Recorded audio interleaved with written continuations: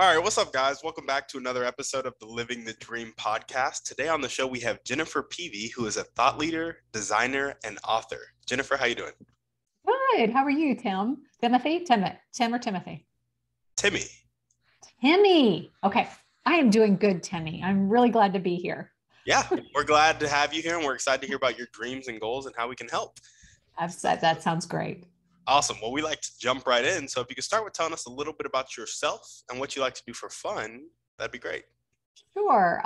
So I guess this might not be the fun part, but I come from a varied background. Like you had mentioned my titles, I have engineering, innovation, and design. And really a lot of that was, I like to learn. So that is a fun thing. I love to experience new things and find new things and figure out how they work. And I enjoy that a lot, breaking it down. But ultimately, I love to make and create. And so I have my own studio. So being able to play with new toys or maybe tools, and we can call them toys or tools, but being able to learn how to create something new with a new tool or new project. It's a lot of what I like to do. Gotcha. I love that. And what do you do for fun? Is that like what you do for fun? The tinkering? That is a lot of my fun is figuring out that is where I'm most energized. It's a little geeky and I geek out on the technical details, but I do enjoy the making.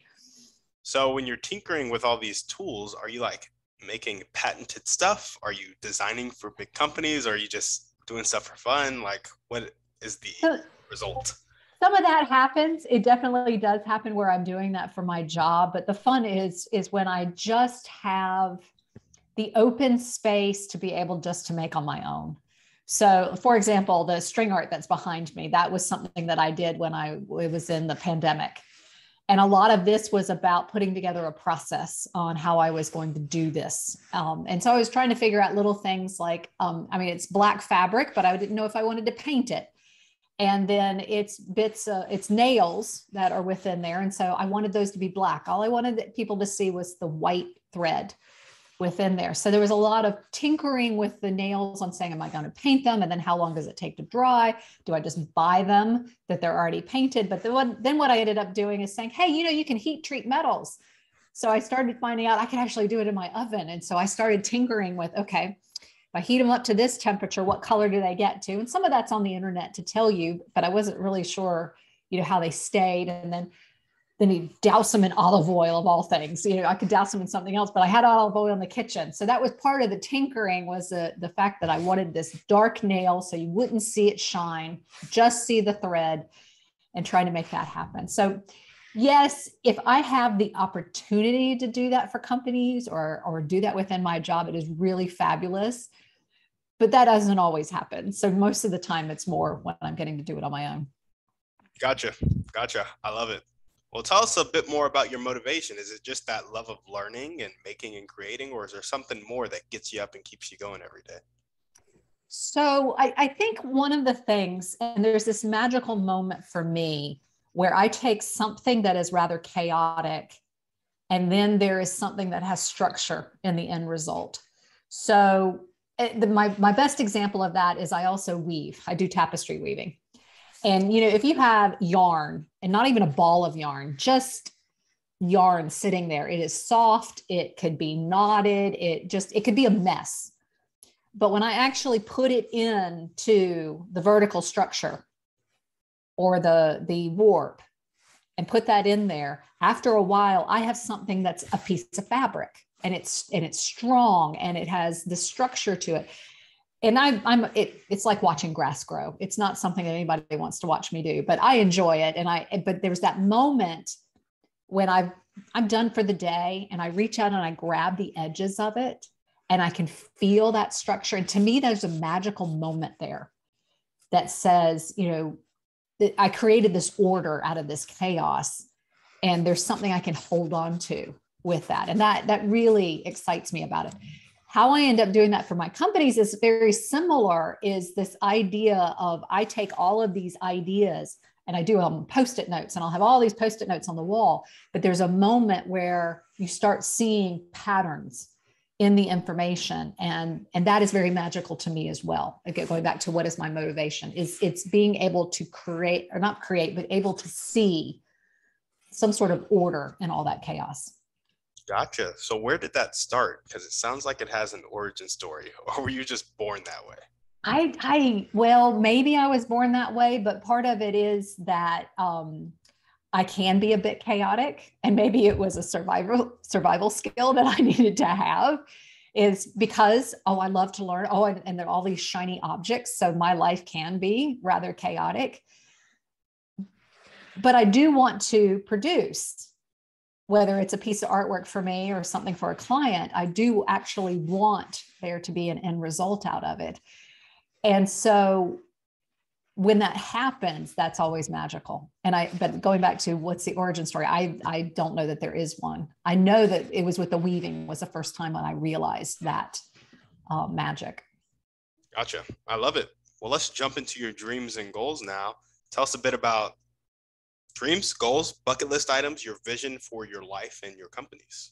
Okay. So it's funny that my dreams have somewhat morphed over the last couple of years. And there are two different reasons. One of them is, or first reason was I left corporate and took a package. They had sponsored me to get a degree in industrial design. And I really felt like I had found home in that place because it allowed me to take my technical side and it allowed me to take my innovation side.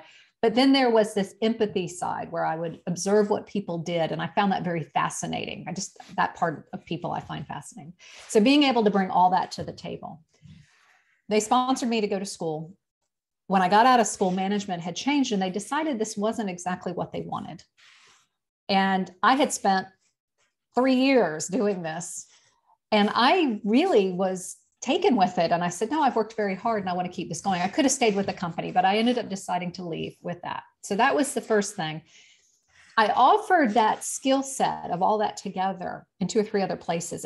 And when I talk to people, they're very excited because this combination of science and business and empathy for people, that design thing, it's a unique combination, but the actual application of it sometimes takes too long or it doesn't resonate necessarily. So I found myself a couple months before the pandemic without employment. And then we go into the pandemic, which you can imagine trying to find a job during the pandemic was something.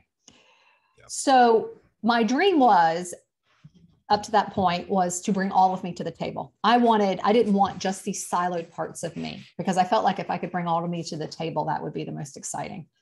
What has kind of happened since then, I've redefined it as, I just want to be happy.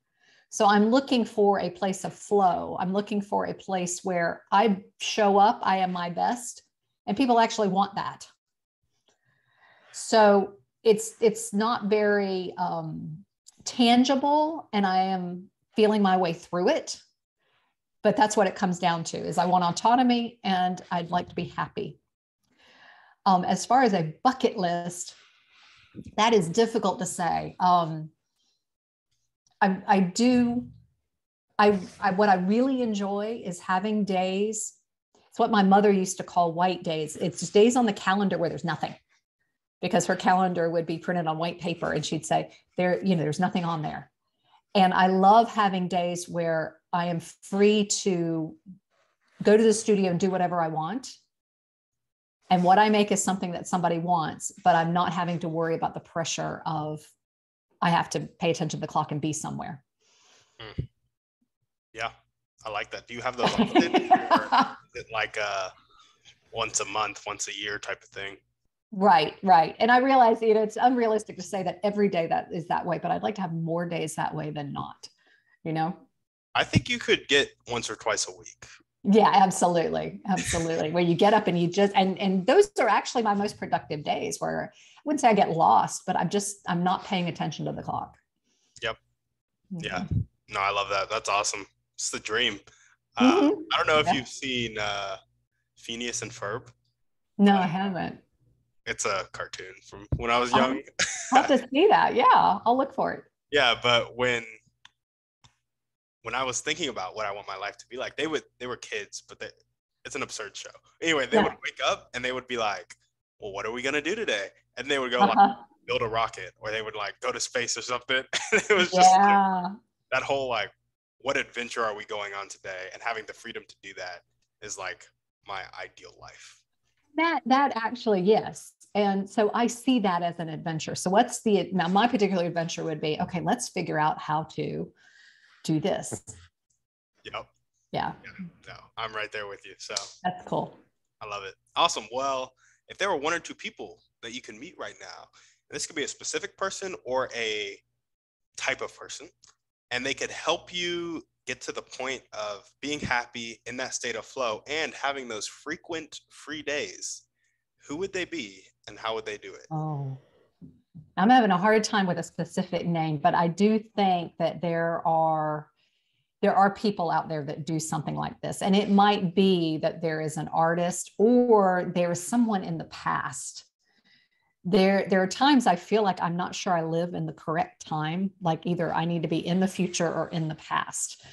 And I have a feeling like somebody like Leonardo da Vinci, I would love to see what his days were like and how he began and where did the sketches come from. I got to imagine, just based upon, even though he has his notebooks, I got to imagine there's a little bit of chaos in there. And so I would love, even if I didn't get to talk to him, just observe what his day was like.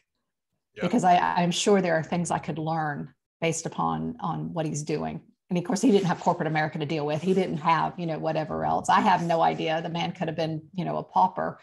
But it would be interesting to see, particularly someone who was coming up with things that were so different than his time period.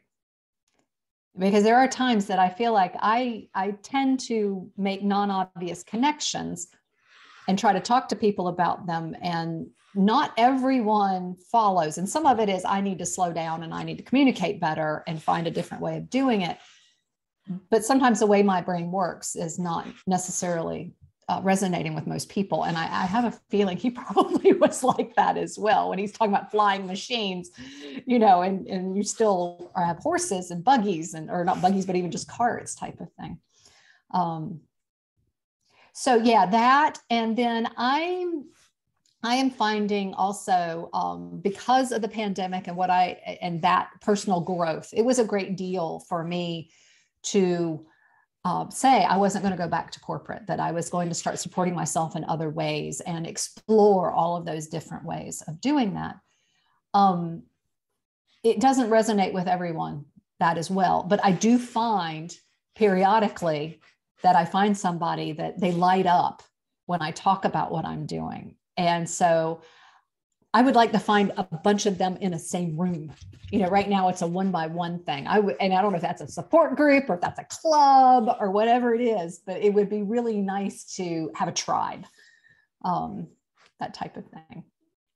Gotcha. I have 2 questions. Okay. I'm going to ask them both now because I might forget them, and I want you to help me remember them. And vice versa. If you're going to ask me both of them, I'll go, oh, what was the second one? Awesome. The first question is, I'm forgetting it. Oh. No. It is, yes, your kind of ideas that you feel like nobody really resonates with or some people don't get. Do you have a couple of those that you want to share? That's the first question. The second question, and you can say no. The second question is, are you starting or building a community that attracts those people right now? Let me answer the second one first. That actually, I think, is going to be part of my goals in 2022. If we want to say goals or whatever it is, or my emphasis in 2022, or searching for that tribe or a family or whatever it is that we want to talk about. I've spent so much time focusing on, okay, this transition from corporate, okay, how am I going to support myself, that my relationships have been suffering. And it's not that I don't have friends and family and all of that, but there's a certain amount of, I would love to have this coffee shop time, where you see people regularly, and it might be weekly or whatever it ends up being. But that would be a 2022. How? I really don't have an idea at this point. So, but yes, that is something that, and in fact, we could talk about how I put things together, but it would probably be a thing in January for me to think about. or dream about, is the way I look at it. I don't really do New Year's resolutions as much as say, okay, how do I want to feel in 2022? And I think that'll be a sense of belonging, a sense of community, a sense of support. And so a sense of, and you could say authenticity, but a sense of being free to be able to express those ideas and other people get it, you know, having people that get me. So that'll be part of it. And then in February, I'll get to the point of saying, okay, is this on Meetup? You know, how do we start this thing? Yep. So the first question, a prime example is going back to this idea of how am I taking that technology and the business or innovation side and this designer side. Part of what I was doing was trying to sit in the gap between creatives and technical people, because they typically don't speak the same language. And so because I had a little bit of both, or at least a breadth, maybe not a depth, but a breadth of experiences in those two areas, I would try to sit between those two groups of people, which on the surface, everybody goes, oh, isn't that really cool? What I was trying to do was get to the point that the creatives would see something, if I could get the technical language in such a way that they could understand it, which typically was by making a prototype, which is why I love making. So I would make something that therefore we didn't have to speak the same language. So I was dealing with chemists and I was dealing with, designers. And then of course, business people, MBAs over here, they don't speak the same language at all. The chemists are talking molecules and the designers are talking form and function and color and all of this. And the business people are only talking about who are we going to market this to.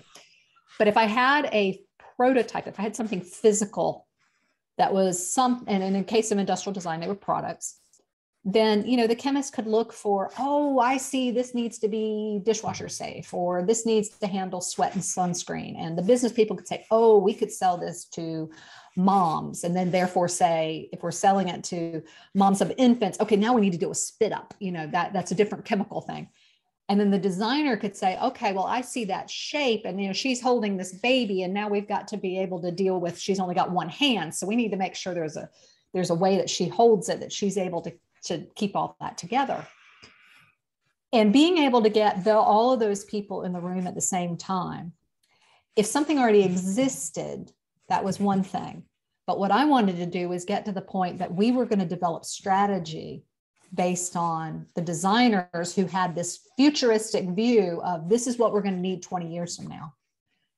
Being able to take their insight and come back and inform our business and our technology development, which was going to take 10 years anyway, but to be informed by that forecasting.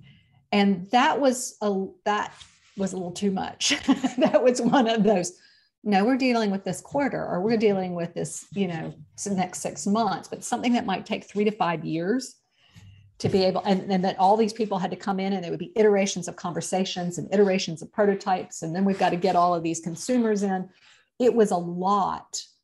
It would require a lot of patience. And I very likely was talking at the wrong level in the company, or maybe I needed to have my own business by myself. But it's a wicked problem. It wasn't something I could do by myself. All these other people had to be in the room and I was just facilitating this. But they all had their day jobs. Gotcha. Does that make sense? Or was I all over? It does make sense. And so the people who were rejecting it were like the jobs that you were taking it to, or the companies that you were taking it to? So one of them, so in this case, I was actually in the company and we were the technical side. And then there were business was also part of the company, and the designers were outside of the company. But if we had this, 3 of us were able to agree to something, we would then take that to a brand, because we didn't make the product, but we were going to have this product that we could then go and show. And in the case of a bottle, I mean, obviously it could be somebody like a baby brand. And I'm completely blanking on one of those, but Graco, something like that, or Toys R Us or Babies R Us or something, that we would take it to them and show them, this is why this is really cool. Yeah, absolutely. I love that. It does sound like you just need to be the CEO. Maybe, and have an enormous network, because that's right there. That was 3 groups of people, but that's probably actually 10 or 20 people that you have to get involved to be able to solve that problem. So, or you just need to know 1 or 2 people within an Yeah. organization. Yeah. From each of those. Yeah. Yeah. Yeah. And you can see how startups, this is why startups happen, is they're trying to Literally. solve problems like that. Yeah. Put all sorts of unusual things together. Yeah. And I specifically say you should be a CEO, one, because I mean, you're talking like one, but two, Jeff Bezos talks about how his job in Amazon, or his job was, did he retire as CEO? I'm not sure. I don't know. But anyway, it was like he was never thinking about the current quarter. He was always thinking about 5 years out, because he had people to think about the current quarter. Yeah. They thought about the current quarter 3 to 5 years ago. Exactly. I ran into the speechwriter for our CEO in the last company I was in, and she always talked about when he had a town hall and he was having to deal with all of us who were thinking about the quarter, and we would ask him questions, he would freeze for that exact. And she said that exact reason. He is living 5 years in the future, and what we're asking about was something he hasn't touched in years. Oh. So it was kind of what? Yeah, it's crazy. Mm-hmm. Well, awesome. What is the most important 1 or 2 things that everyday people can do to really help you accomplish your highest priority dream? And I guess that's like building that community. I feel like is the most applicable thing that they can do. I think that's a first one, is building that community, is being able to find, doesn't have to be exactly like-minded, but at least we're all in a space where we want to grow. It doesn't mean that we have to agree on everything, but we all want to try new things and grow professionally and personally. I think the other thing is that would be helpful is not stopping, but creating enough space, like the fact if we could have 1 or 2 days a week where we weren't pushing.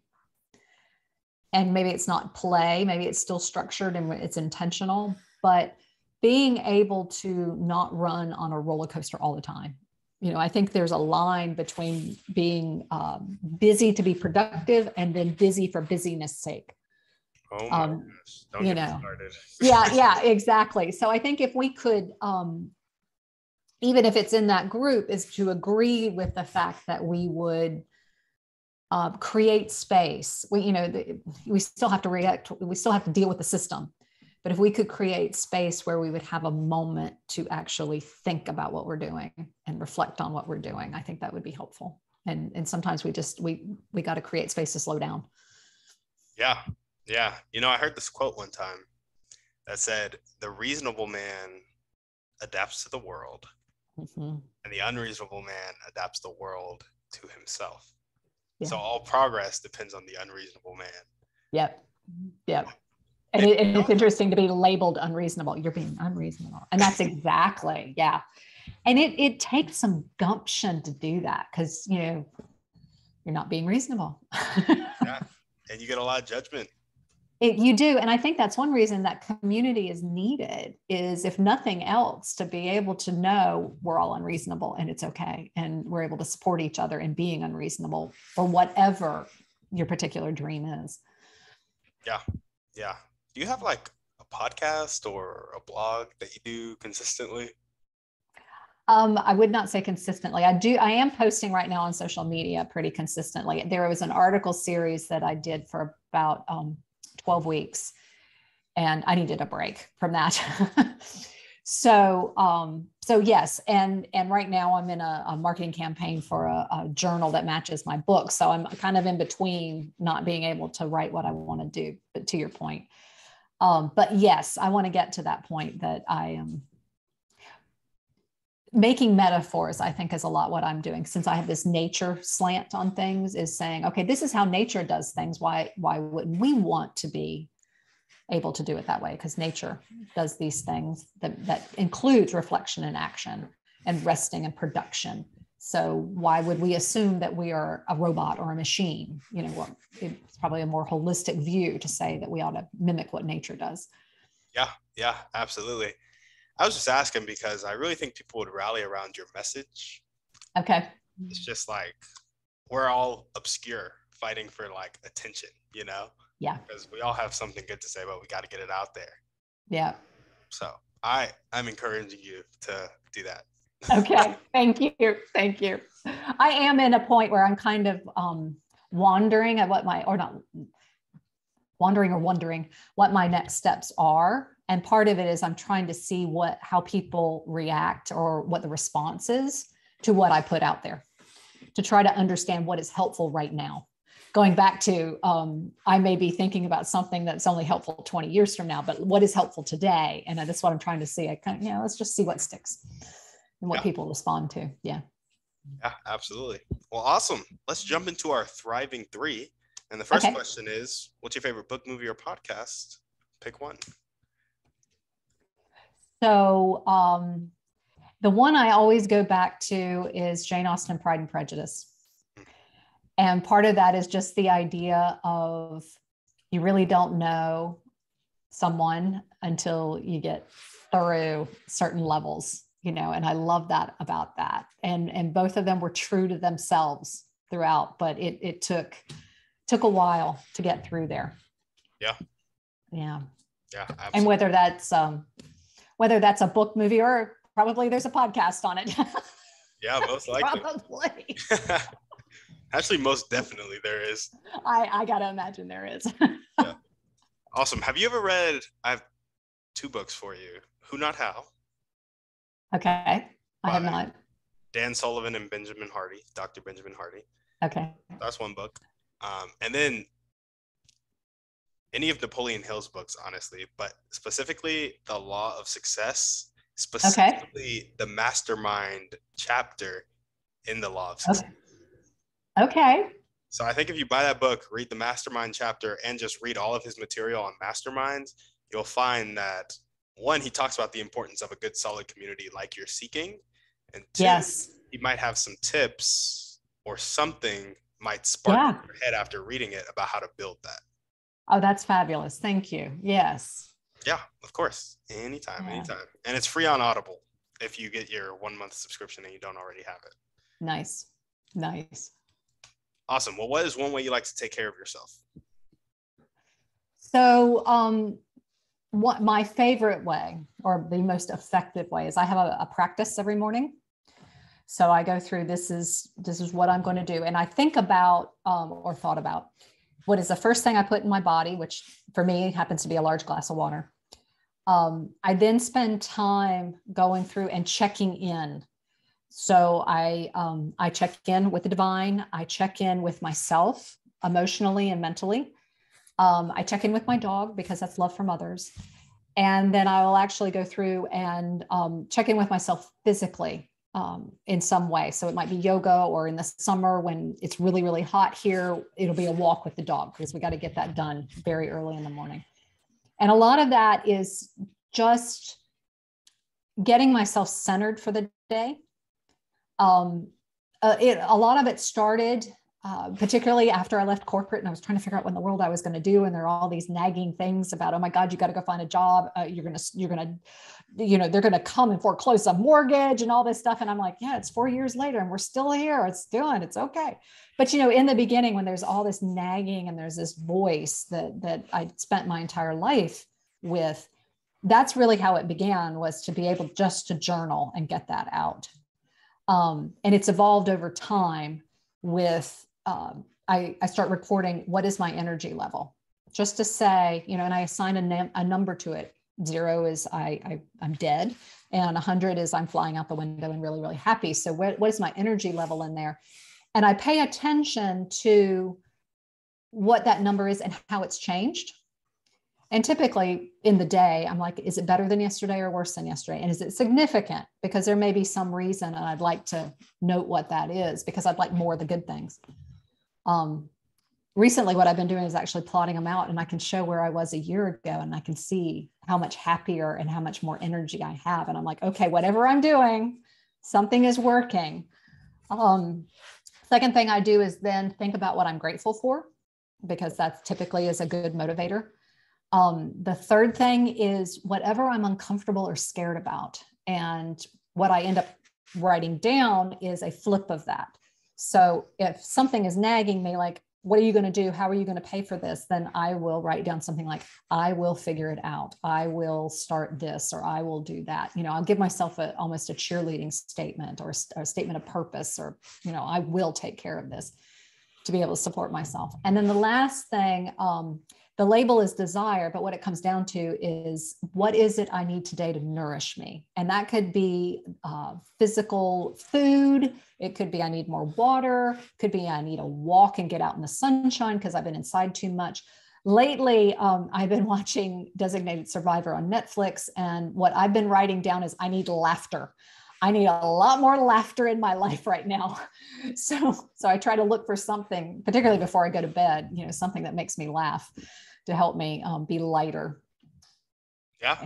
And so that I actually do separate. And I end the day kind of a mirror of it, but much, much shorter.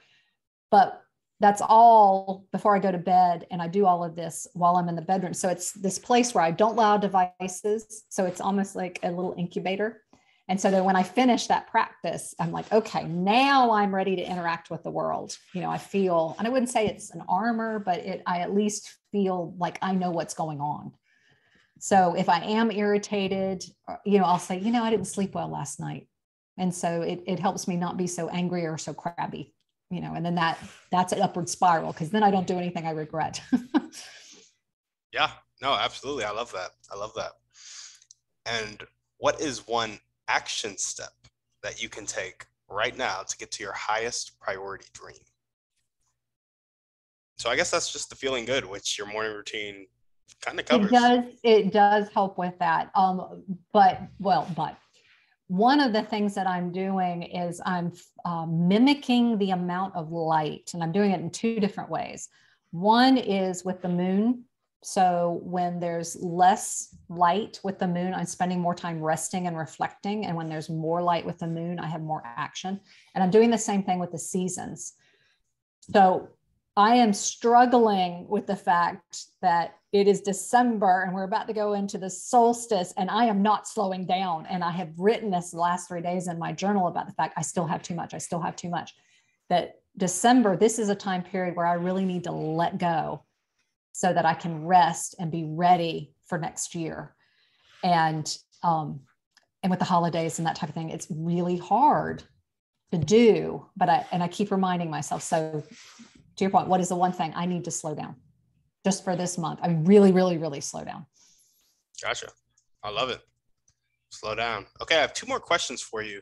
I know you mentioned some limiting beliefs that kind of were popping into your head after you quit corporate, and those thoughts that were nagging on you. Tell us about how you dealt with that and how you suggest people deal with that when they're experiencing them. So there were 2 different ways. There was the short term, was the fact that there's this negative voice that was finding a lot wrong. And no matter what I did, there was a lot of criticism with it. There's one day I yelled at it. I just finally just told it to shut up. This wasn't something I needed, which actually was a pretty big deal. The fact that I actually stood up for myself, and the voice did quiet down. It did shut up for a few days. And then even when it came back, it was quieter. It was the fact that I gave myself permission to say no to that voice helped me a great deal to let that go. The second thing was, in my process or in my particular structure, I spend time with that reflection with the moon and the new moon and the darkness, as I review my past month or however long it is, and to see, this is what I intended to get done in the last month. Did I get it done? And what I have found with that is that I will have progress that I didn't expect. I might have had an intention, and then I had expectations, and I get lost in the details when the full moon is out and I've got all this stuff going on and I'm all chaotic. I forget what I intended. What did I dream of? And the review shows me, hey, you met that 2 weeks ago. I don't know why you've been kicking yourself for the past 2 weeks that you aren't getting anything done. And what that review has given me proof that I can trust myself and I can trust my process. And that amount of self-trust has really allowed me to increase positivity and increase productivity in that way, because I'm like, even if there is chaos and there is a mess, I know I'll get to it. I love that. I love that. So long term, it was that reflection process, and short term, it was screaming at Yeah. Yeah. Standing up for yourself, to yourself. it. Standing up for yourself. I love it. I love it. And the last question requires a bit of pretext. Okay. You know how there are people on the planet, as there are, Yeah. Yeah. Like you and me. that they have a fixed mindset, not willing to accept help, not willing to accept change, and sometimes they live their whole lives like that, end up dying like that. Then other times they change to more of a growth mindset, willing to accept help, willing to accept change. In your opinion, what is the catalyst that causes that change? The sad part is, I think what happens more often, something, you could say bad, catastrophic. There is something in their world that changes, that causes them to have to rethink what is going on. I can tell you probably most of my life, I had been nudged to do what I'm doing now. The fact that I probably should have been on my own. I should have been doing my own thing and all of this. But it took me to be unemployed in the pandemic and have that entire year or half, two, that I had to figure it out. And maybe after 2 or 3 months, I might have mentally started thinking, hey, this is going to happen. But if the lockdown had stopped, I probably would have fallen back because I hadn't gone far enough down that road. And so for me, it required time, but also this thing that opened up space in my life for me to actually do it. And so for some people, it might be they get sick and then therefore they can't do X, Y, Z. And so therefore they have this. For me, it was that pandemic that allowed me to explore something that I can tell you probably 5 or 6 times through my life, I had been nudged, but then something would come along and I'd get distracted with it. So I first say something bad or catastrophic that makes you rethink. Maybe I did think about it my whole life, but I think ultimately there has to be space in your life to do it. You have to create the space in your life to do it. And there might be a catalyst that makes you think that way, or a catalyst that causes you to create that space. Death of a loved one, or you get sick, you lose your job. Quit your job. Quit your job. Yeah. Make some different choices. Absolutely. Well, I love that. Thanks for sharing. No problem. Well, Jennifer, is there anything else you want to chat about before we sign off? I know this has been a great deal of fun. I appreciate it. I look forward to hearing about your community that you are creating in 2022. Yeah. I think that's, and yeah, I think there's going to be more than one, actually. So it'll be interesting to see. There we go. Awesome. Well, Jennifer, thank you so much for being on the show. If you guys are listening to this and you loved what Jennifer had to say, maybe you are vibing with her and you want to be a part of that community, make sure to reach out to her, contact her, and make sure to start building that together, because we're here to make connections, make things happen. Also, let's make her the CEO that decides the world's future sooner rather than later. That's fabulous. Good. Yes. Awesome. As we always ask, guys, can you send this podcast to 1 to 3 people you know need to hear this message and maybe want to be a part of that community with Jennifer? Shoot us a 5-star review on iTunes, and we're out.